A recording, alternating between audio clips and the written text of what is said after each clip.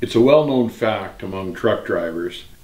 Dispatchers and middle management will lie to the drivers, usually to get them to do something the drivers don't want to do, and usually for not very much money, if any.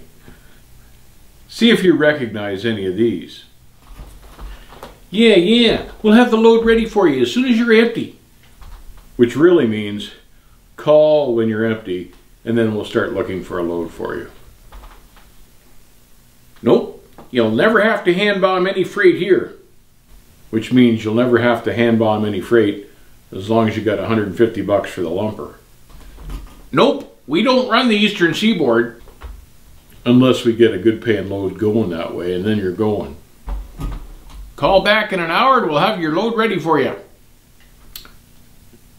That just means cross your fingers and call back in an hour.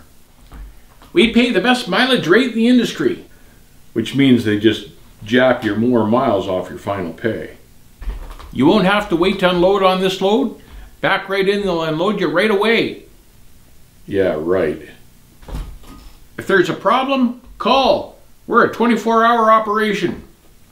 But I'm going home at 5, sucker. It's first in, first out dispatch here. We don't play favorites. But if you're interested, I like scotch.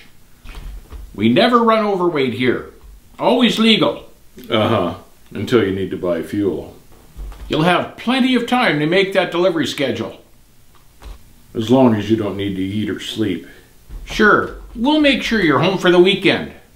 Yeah, but which weekend? We'll have a good load waiting for you when you get back. As long as you've remembered that bottle of scotch.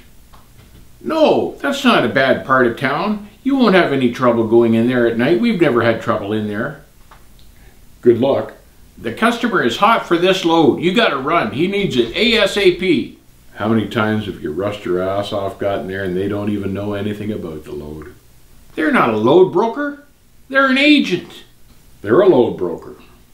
That's only 200 miles from where you are now. Maybe as the crow flies. There's no low bridges around there. Except for the one you can see in front of you. Anytime you've got a problem, come on in. We've got an open door policy. We're just like one big happy family here. Yep, they've got an open door policy. Come on in and we'll fire your ass. Now in truth, not all dispatchers are bad. The really good ones try very hard not to lie.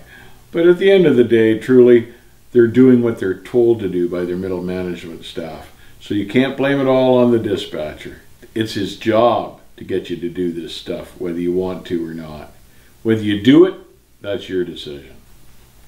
Keep track of what dispatch tells you, and you'll soon get to know the good ones from the bad ones.